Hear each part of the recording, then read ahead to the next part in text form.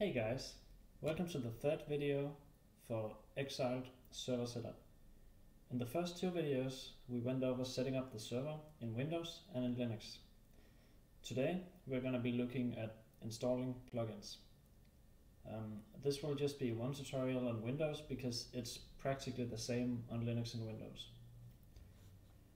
First of all, you're going to want to find your plugins folder. On Windows this was in app data. Now on Linux it's in the .config folder where you move the folder to. So you may have a bunch of folders in here. It might look a bit messy, but if you just press P, it should take you to the P section where you're going to find plugins. Now I already have a bunch of plugins in here, but for the sake of the video we'll just start over. Okay, so now I've removed everything except for a few dependencies.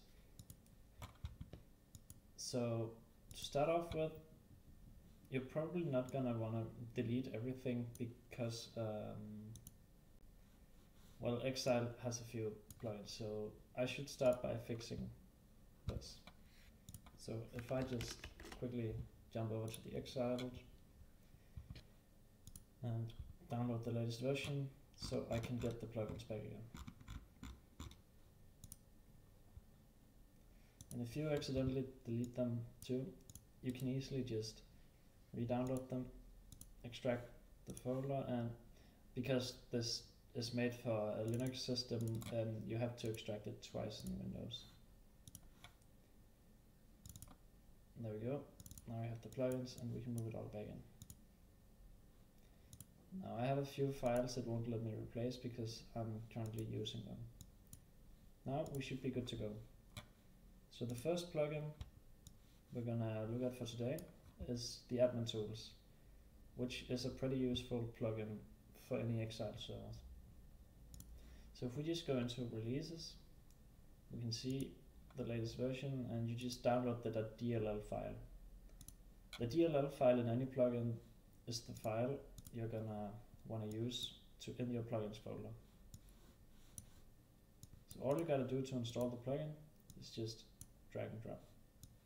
Now this plugin is installed on our server, but we currently don't have any settings set up.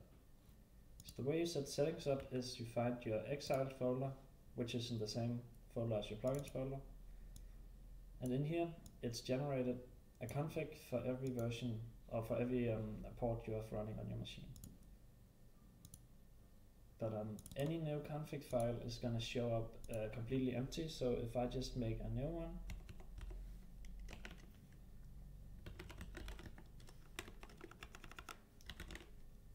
like this, so now this config file is going to run when we use this port. And so by default, when you open a new config, it's going to be completely empty. But this is because we need to fill out everything on our own. All config options have a default setting, which is used if you don't have any settings. So now if we look at the admin tools page, as you can see, someone didn't like to add a readme file, so it might be difficult to find the config. Sometimes you can get lucky and find it in the Discord channel, along with some permissions. And if you don't get lucky, see, this is commands. We have a couple config options and then some permissions. But in a case where someone doesn't document it properly, you can always just, at least when they have released source code, go into the source code, and usually they have all their config options in the plugin file. So if we look here, there's a reload configs line. You can see this is the config and this is the line you want to use in your document. So if admin got tutorials, so basically this is an option if tutorials should have got mode. So we can just take and copy this, put it in, and this takes a boolean value. This means it's either true or false. So we can set it to false. This means we don't want tutorials to have got mode. And then we just make a new line. Then if 049 should be able to speak. And this value is the default, so you can see it's true by default, so we would like him to speak, so we'll just leave it at that. Then if you go to the EXILED Discord, you'll find a bunch of plugins here, and common utils, that's someone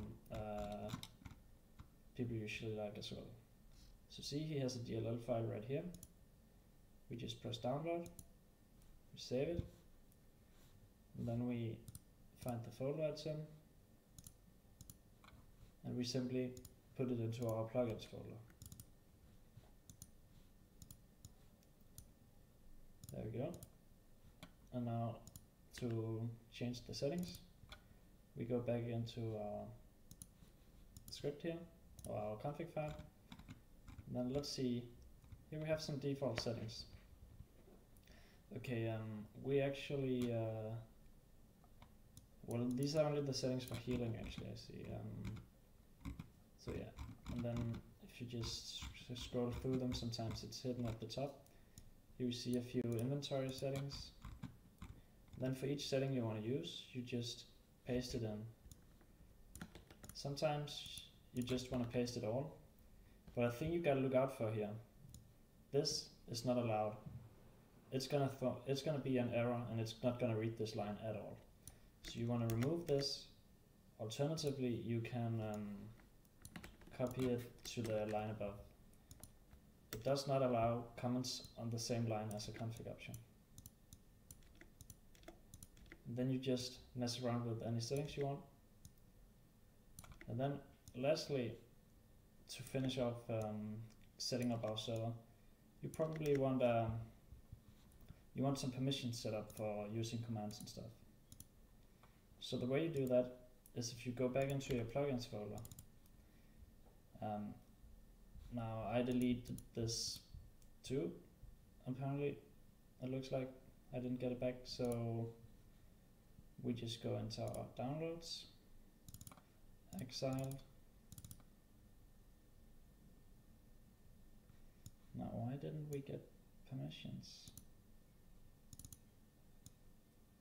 Maybe it needs to run the server once to set up, so let's do that. Now the fastest way to launch the server is, if you know where it is, you can locate it.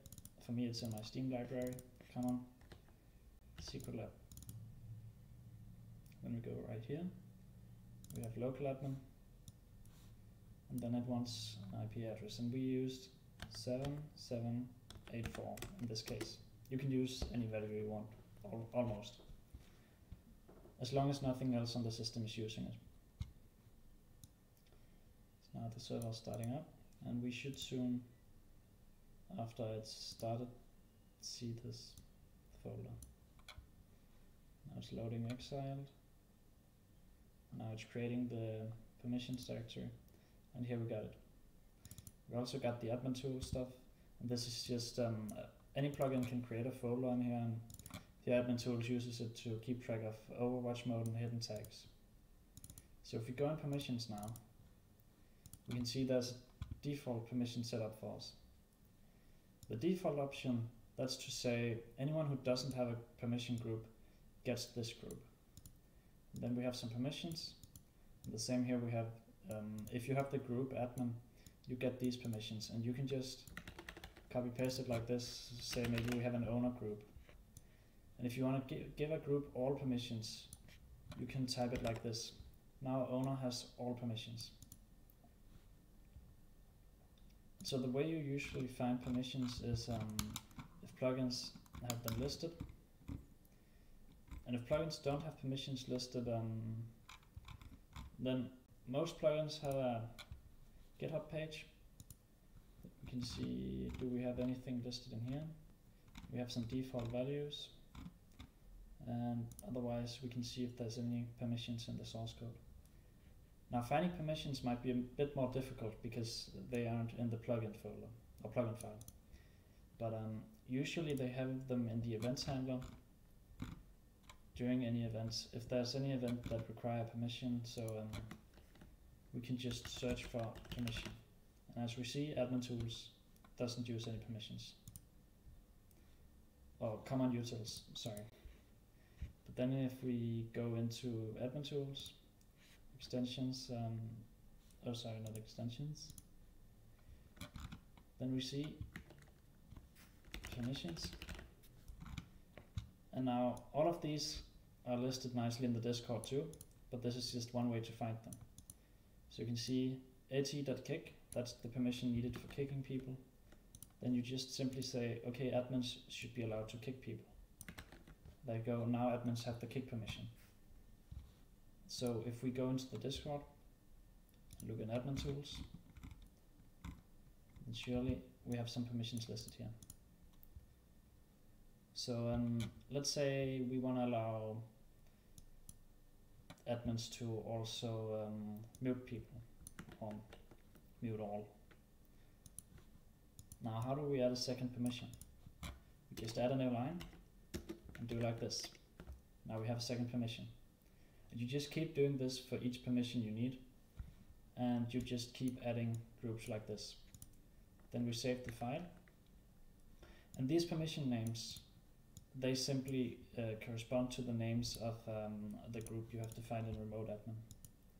So if we go into our SCP file, config, and then we go into our remote admin config. Let me just set this so you can easier see it. So see, right here we have the owner. So this means anyone with this owner rank is going to get this permission. Anyone with this admin rank is going to get this permission. And if we wanted moderators to have a permission too, we'd create a new one called moderator, just like it's listed here. And that's pretty much all the basics for how you set up plugins with permissions and config options. I hope you enjoyed my video. Have a good day.